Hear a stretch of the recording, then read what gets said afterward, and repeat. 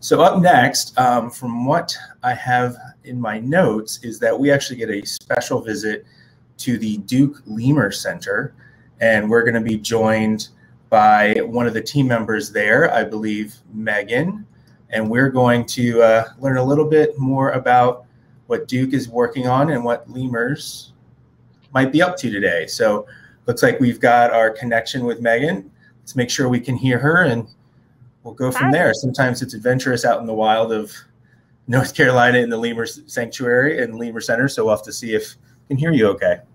Hi, can you hear me okay? We can. That is a great mask.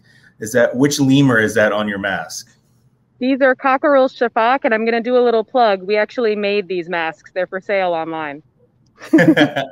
So if you want your lemur mask, head over to the Duke Lemur Center's website, and you can get one for yourself. So that's a great plug. You know, what better way to show your support for biodiversity than having some lemurs? So I know that we're going to be going on my understanding is we're going on a tour through the Lemur Center. Kind of, yeah. So actually, we're going to stay still and the lemurs are going to come to us. So I'm standing in the middle of one of our natural habitat enclosures. So right now I'm just surrounded by North Carolina woods, but in just a few minutes, they're actually going to be coming down here to eat their breakfast. So you're going to get to see the lemurs kind of in a more natural setting. Well, then I will make sure that we get to see it in its full as possible way. So I'll bow out and let you take over, and we'll wait and see the lemurs coming down for their morning breakfast. Sounds great. So before the lemurs come down, I thought I would explain a little bit about what you're going to see today and who the Duke Lemur Center is, why there are lemurs in North Carolina, basic questions like that. So my name is Megan. I'm the Education Programs Manager here at the Duke Lemur Center. And most of that job is very boring, but the fun part of that job is teaching people about lemurs. And as I said, I'm in one of our natural habitat enclosures. This is actually number 4 of 9. We are on just about 100 acres here in Durham, North Carolina. And most of that is large patches of forest for the lemurs to roam around in. So this habitat is actually our largest. It's 13 acres in size. And we have 2 different species of lemur that are living in here. So we have a troop of ring-tailed lemurs and a troop of cockerel shafak. So you'll see this lemur, and you'll see why they're designed kind of hopping forward with their hands up in the air. They're a very unique type of lemur. And the reason that I'm out here at this specific time is because these lemurs have 13 acres to roam around in, and it would be very hard to find them if they weren't excited about their breakfast every morning.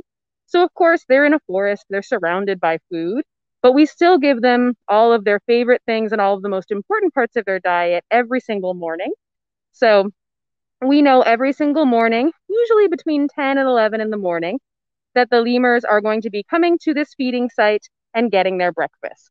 Another reason that we do that is because these lemurs have a lot of forest to roam in, and we want to make sure they're okay. We want to make sure they didn't slip and fall, or that somebody didn't get an injury or something like that, and that everybody's still getting along.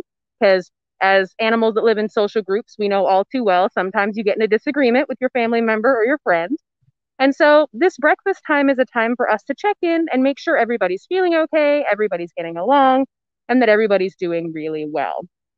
So I also wanted to show you that I'm wearing a mask because we are still practicing masking protocols with our lemurs. All the evidence points to the fact that lemurs could contract COVID, and there is no vaccine for lemurs as of right now. So everybody who's working here, everybody who's on site here at the Duke Lemur Center is wearing a mask at all times. But I know you didn't come here to see me, so as soon as the lemurs show up, I will flip the camera around so that you can focus on the lemurs instead. And actually, I'll flip the camera around right now. Oops, not turn it off. Because I can hear them coming out. I can actually hear their caretaker coming out. So Liz is coming out, and I can hear her shaking their food in their bowls and kind of clanging their bowls together. So that means, hey, it's breakfast time. And you're going to see Liz coming down with the ring-tailed lemurs following her.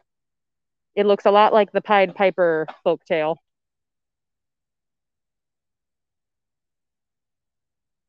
So you can see the family of ring-tailed lemurs following The easiest way to see them is those black and white striped tails sticking up from the ground. They are moving around on the ground. The cockerel shafak will probably be up in the trees. They prefer trees. Oh, I just heard that the cockerel shafak might be being a little stubborn this morning, so they may not come right out. That's okay, though. We can spend time with the ring-tailed lemurs instead. And I can practice pretending I know who's who. All right, so I'm going to try to turn the camera slowly because I know it can be a little jarring with the connection here. And then I'll try to focus on the animals when I can. So I do know how to tell at least one of them apart because of what's called tail shaves. So some of the lemurs, you'll notice, have kind of bare patches on their tails or short sections on their tails. That's on purpose. That's just a funny haircut for us to be able to tell who's who.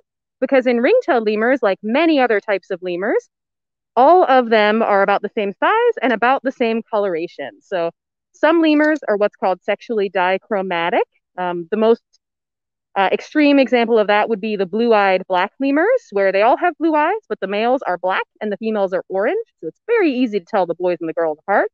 But for a lot of lemurs, like the ring-tailed lemurs, we don't have those easy clues. So we'll give the lemurs little funny haircuts. That way we can tell them apart. And more importantly, researchers who come out here to observe them out in the woods can tell them apart as well. And I know Griselda has 2 tail shapes. That's the only one I remember.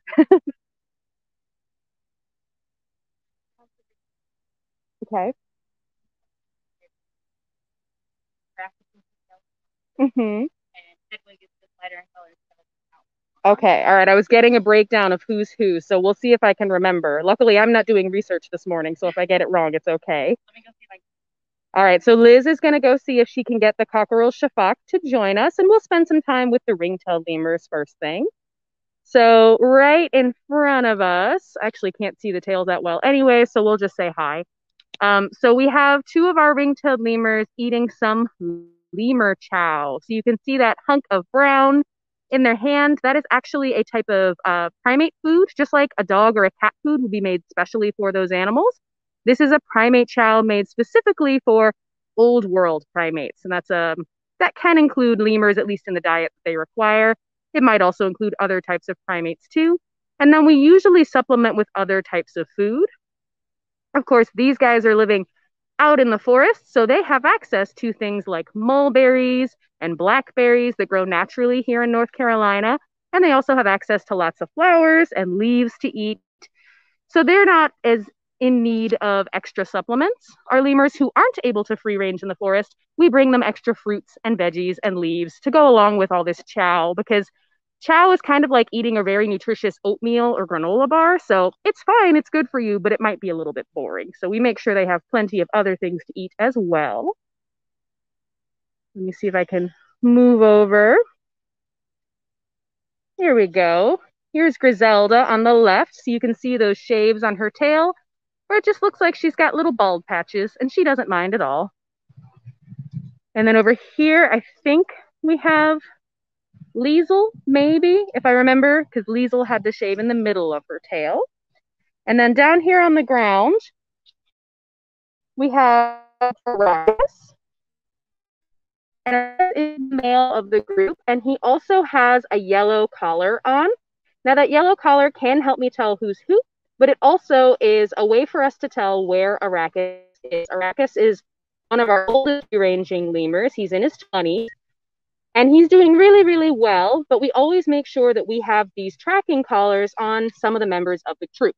So that might include Mom, if she's the dominant female and everybody's hanging out with her. But in this case, we have it on Arrakis because he's an older male, and if he doesn't show up with the rest of the troop for breakfast, we want to make sure we can find him and make sure he's okay. And as I mentioned earlier, this is a 13-acre enclosure, which is a lot of land to cover if a lemur doesn't come to breakfast. Now, what happens usually is all the lemurs show up and everything's fine. Occasionally, if we have kind of a chilly, rainy morning here, everybody's far more interested in snuggling up in a tree than coming down for breakfast when they're supposed to. So sometimes if we can't find them within an hour of their feeding time, we have to go out looking for them, and we can use those radio collars to track using telemetry. So it's a similar way that people track lemurs in the wild. And we can look and say, okay, we know they're somewhere in this patch of trees, so at least we can look up here and look for those stripy tails. up high up in the trees because they will go up 60 or even 80 feet up in the trees. So that collar is really, really helpful to know where to look. I mentioned lemurs in the wild, so I'll talk a little bit about where ring-tailed lemurs are from. Ring-tailed lemurs are from Madagascar. It is the 4th largest island in the world, and it's off the coast of Africa. Madagascar is an incredibly important place for biodiversity. In fact, when you look at biodiversity hotspots in the world where you have lots and lots of endemic species, meaning species of plants and animals that are found there and nowhere else in the world, Madagascar is the hottest of those hotspots. They have lots of different species of all kinds of animals and plants. And in fact, if you look at all of the plants and animals on the island, about 60 to 70% are endemic and found nowhere else in the world, not even on mainland Africa, just 200 miles away across that channel of water. Oh, we're seeing some really good scent marking behavior from her right now. Ring-tailed lemurs have scent glands on their rear ends, so she was marking that tree as she was eating, doing a little bit of her activity with breakfast this morning. So ring-tailed lemurs are from the southern tip of Madagascar. They are from what's called the spiny desert region or the dry forest. And so it's not a very hospitable region. And so ring-tailed lemurs are kind of general with what they eat. They are opportunistic eaters. So here they enjoy their diet of fruits and veggies and foraged things. And of course, their chow biscuit. In the wild, if they get hungry enough, they're going to start eating lots of weird things, including bugs, maybe even lizards, maybe even some other small vertebrate. But they're going to eat their preferred diet of fruit and chow here. Although occasionally we do see them eating things like dragonflies or flies, maybe just for fun or a little supplement. So I'm going to turn around a little slowly. We're going to go see our cockerel shafak family. So they finally decided to join us for breakfast. Thank you, Liz, for getting them. All right. So I think I can at least tell who's who. Mm-hmm. We've got Marcus, and we've got Eustace with the short tail that you can't see right now. Perfect. Thank you. So it's been a while since I've been in this forest. Liz is helping me out. So we have Rodelinda with the collar on, the darker colored collar. She's closest to us right now. And then we have Eustace, her son, with the orange collar. He's young and he's nearing adolescence, so he's got a collar on in case he decides to hang out separate from mom and dad someday. And then up higher, we have Dad Marcus. Dad is always at the bottom of the totem pole in the lemur troops. So Marcus got displaced by Rodelinda, meaning that Rodelinda came up and said, "Hey, I want to eat here now." And he said, "Okay, yes, ma'am." And he moved away because that is what a good dad does in a lemur troop. So cockerel shafak are from the northern part of Madagascar, specifically the northwestern forests. And they are what's called bipedal. So as they move, they hop on their back two legs. Oh, and you're seeing more displacement. That's just her showing she's in charge. Liz has spread out the food to give him lots of places to eat. Oh, Eustace decided to come over. So hopefully you'll see some good bouncing. There we go. So they're bipedal like we are. We walk on 2 feet, but unlike us, their hips are rotated out. So they actually leap from side to side with their hips rotated out so that they can grab onto trees. Now they're most graceful when they're up in the trees and they're going to be bouncing between the trees. They can leap up to 30 feet horizontally between trees, but they stay vertical the whole time with their shoulders above their hips. So they're called vertical leapers and clingers. And there's 3 groups of lemurs that do this. It includes the family of shafak species. It includes the indri, the largest lemur that stands at about 2 to 3 feet tall, depending on how you measure and how big that one has grown. And then it also includes the sportive lemurs, which is a type of nocturnal lemur, a group of nocturnal lemurs. Or sorry, the woolly lemur was who I was trying to say. The woolly lemurs, which is a group of species in Madagascar. So after that, I think I might open it up to see if there are any questions before I continue babbling about lemurs.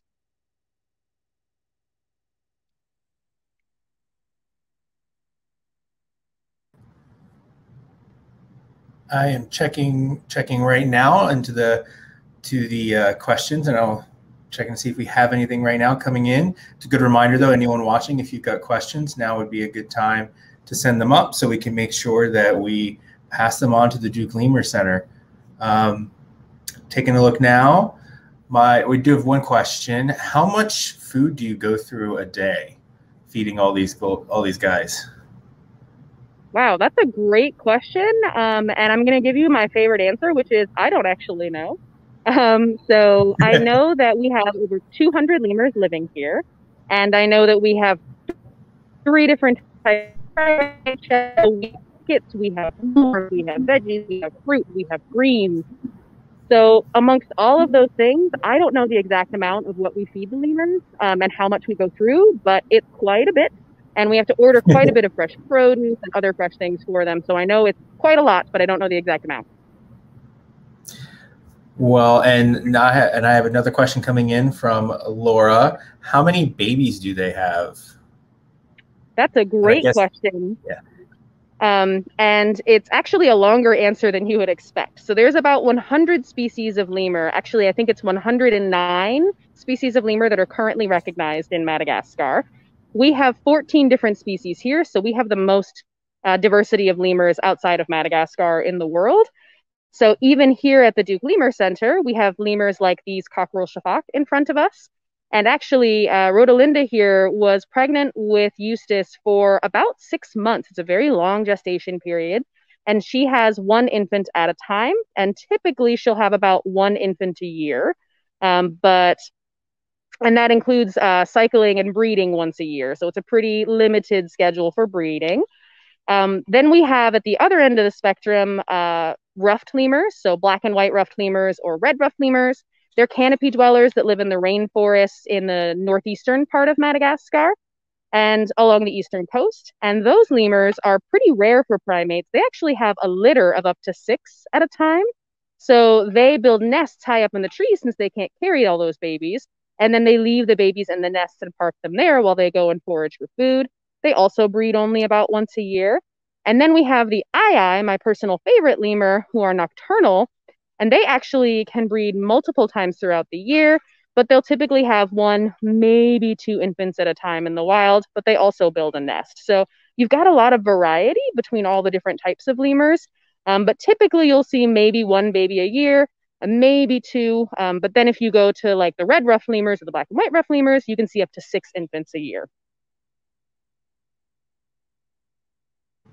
Well, that's great to know that there's such variety and different lemurs that they all got their unique way of creating the next generation in their own habits as well. That's really interesting to learn. And we've got another question that's come in, and I don't think you touched on this. With being on the island from Madagascar, are there any threats that lemurs face, whether it be natural or otherwise?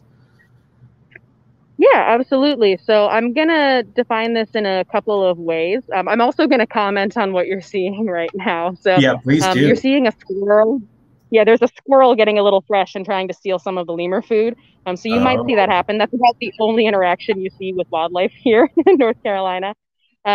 You're also seeing what I think is a little bit of play behavior between mom and son, but also maybe borderline displacement.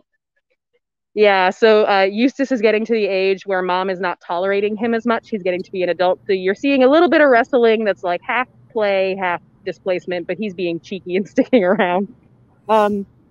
So to answer the question, threats facing lemurs, there are a couple of ways to look at that. So if you're an individual lemur trying to survive, there are predators that might come after you, mainly the fossa, which is a carnivore found only on Madagascar.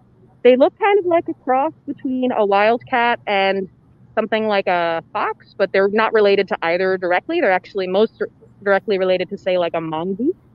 And they're a really, really cool animal, but they can climb up in the trees and they can hunt lemurs. They live all around the edge of the island. If you're looking at threats that are not natural and part of the natural cycle of predator-prey relationships, then the largest threat far and away is habitat loss. And the main reason for that is that Madagascar is a large island with a huge population. There are about 27 million people currently living on the island. And Madagascar economically is one of the poorest countries in the world. Now, the people there live mostly using what's called tavi or slash and burn agriculture. Of course, there are people living in cities as well. There's all kinds of variety, just like there's all kinds of variety here in North America as well. And the biggest threat is that with all those people living on the island, most of those people are focusing on feeding their family, which is pretty much the basic goal you need in life. But in order to feed their family, they need land to be able to farm. And because of the huge population, the land is getting depleted from having to farm so rapidly and quickly. So that's why it's so important when we have lemurs like this living here in North Carolina that it's part of an overall conservation initiative that includes working on the ground with the people of Madagascar. And it's very important to remember that conservation is only successful when it's community conservation, when we're working with the people who live there, and we're not coming in and trying to dictate what happens or assume we know what's best for the land and the people living there. So we do community-based conservation, working in things like sustainable agriculture, reforestation. There's been a huge effort in Madagascar, led by the Malagasy people and the government, to reforest. Tens of thousands of trees have been planted. So it's a really amazing effort. So it's really rewarding for us to get to work with those Malagasy conservationists and researchers and kind of help them achieve their goals. So again, I'm noticing that there's always a strong need for community involvement to be part of any conservation work. And it's always great to hear how different organizations are working with the communities because we're all connected. And it's really great to hear that there's so much. We don't have any other questions coming in. So if there's more to see, more to tour you want to take us on, I want to let you know you're good to get back to that. Or yeah, what's going on here? We've got, is it just the one now? Is this the son or the mom? This is the son. So we just switched from mom. Mom was sitting in a not so ladylike position, so I thought I'd give her some privacy. Oh. So we have Eustace, the son, sitting here, and he's snacking on his food, and he's letting me get close enough that I can show you more of his diet. So you might remember earlier I mentioned that the ring-tailed lemurs had that large biscuit that was kind of a primate chow, but nothing else. And here you can see that the cockerel shafak have some leafy greens in there. You might have even seen them eating like sweet potato or carrot or something like that, other vegetables. So cockerel shafak are a really delicate species. They require a lot of very specific care. Earlier, I mentioned that ring-tailed lemurs can kind of eat whatever. They're very generalist. They can survive on pretty much anything. Whereas cockerel shafak are quite the opposite. They're what's called a folivore. So they are primarily leaf-eating primates. And so that tiny little biscuit that Eustace is picking out and eating, that is called folivore chow. So it's specifically made for leaf-eating primates. And it's pretty rare that you find an animal that's this small, that's a leaf eater, because leaves are not a very efficient way of getting your energy. Usually when you see small animals, they need energy very quickly because they have fast metabolisms. And so they're going to eat things like sugary saps, fruits, insects, things that are really high in energy from calories. Leaves are not very high in energy from calories. That's why salads are a big thing people eat if they're trying to have a healthier lifestyle.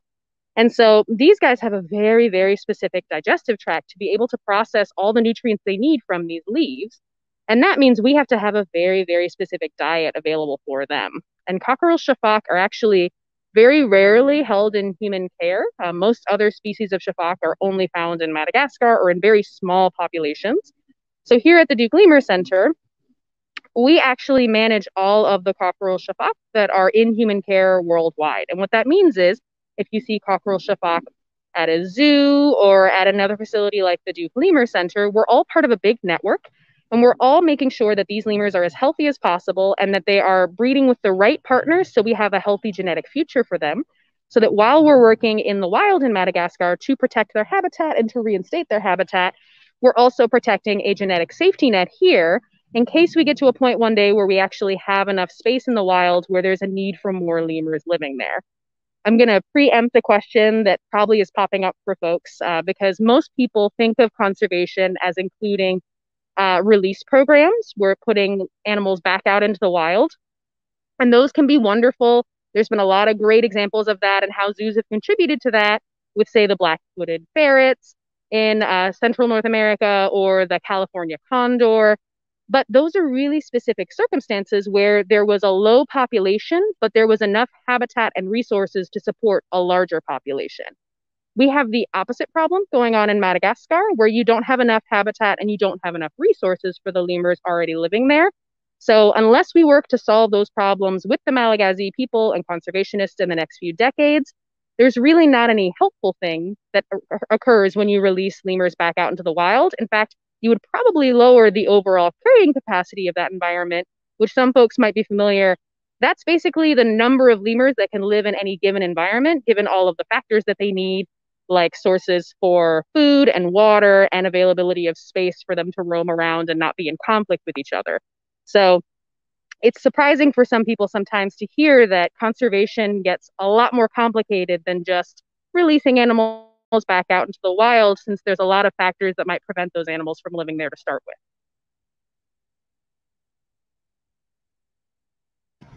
That is really surprising to hear. You definitely think of programs like you have here that are all about creating, and enabling animals to be released into the wild. So it's interesting that that's unfortunately not the plan.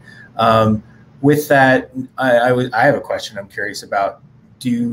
How do each group of lemurs that you're taking care of fit in with the larger conservation story? Because it sounds like if there's more of them in captivity, how does that help the overall population of lemurs in general? So that's an interesting question, and it depends a little on the species. So, for example, a cockroach here, like Eustace right here, there are far more of them living in the wild than there are living here in human care in North America. But animals like the ring-tailed lemur, there's still likely more of them in the wild, although population surveys are a very hard thing to do. I'm sure that was very graceful, Eustace. So I'm sure that some of the people you have during your festival might be talking about that, because it's very difficult to calculate how many animals live in the wild accurately. But there's a lot of ring-tailed lemurs all across North America. So there's kind of two ways that the animals we have here in our captive population relate to the animals that are living in the wild. And one is that genetic safety net that I mentioned, which is for lemurs that are getting fewer and fewer in the wild with habitat that is disappearing. There are cases sometimes where habitat disappears enough that you wind up only having the animal in human care, in captivity, and not living in the wild. For example, that happened with red wolves here in North Carolina and along the east coast of North America. And they actually were able to re-release them back out into the wild and begin a population of red wolves on our east coast here again. What happens more often is that you keep that genetic safety net and you work really hard to preserve the habitat, and eventually you might get to a place where you can release some of the animals back out into the wild. The other relationship these animals have with their wild counterparts and helping their wild counterparts is that they serve as ambassadors to teach people about the animals. So we all care deeply about the environment. That's why we're participating in this festival and joining in. But the only way we can do that is if we know about these animals, if we've seen them, if we've learned about them. And the bonus for animals like Eustace here is that a lot of the lemurs live pretty easy lives here compared to living in the wild. No predators to worry about, all their food is taken care of, and there are vets on call.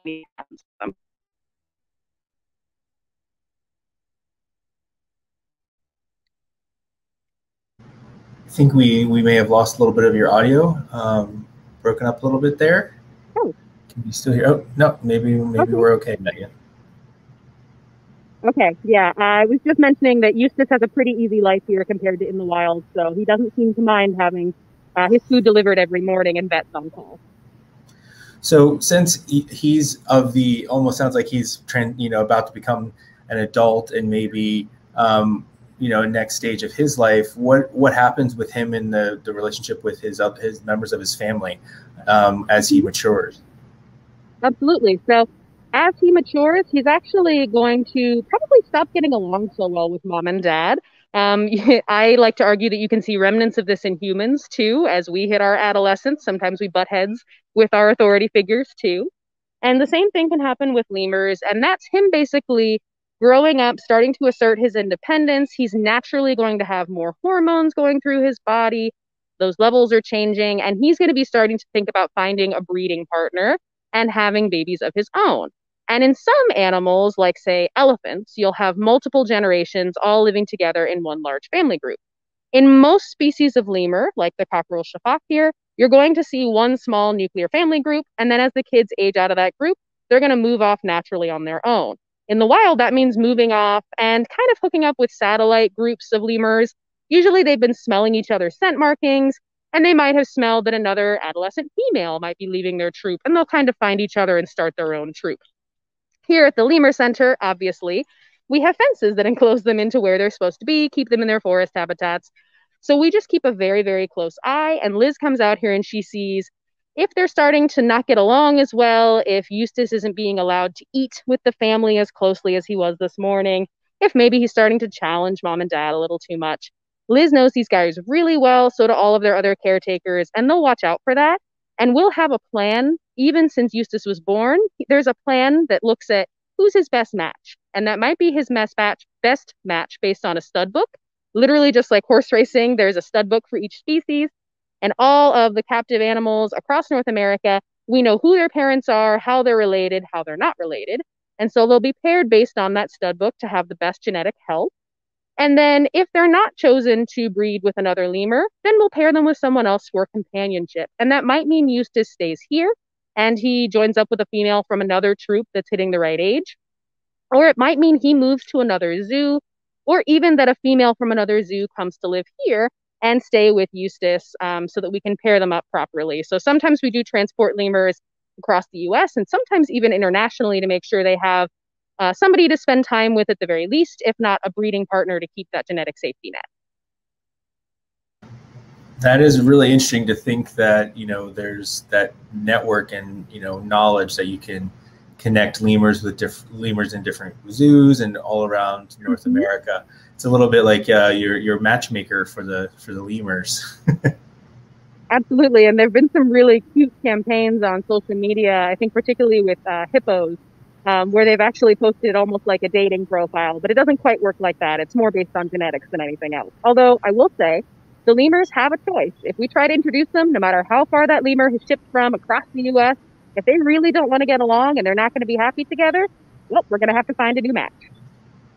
Well, that is also great to know that, there's kind of a guarantee that if we don't find your match, we're going to do some work to make sure you're happy. And it's a great way to think about how you really are focused on making sure that they have the best possible conditions to live in, even when it comes to finding a potential match.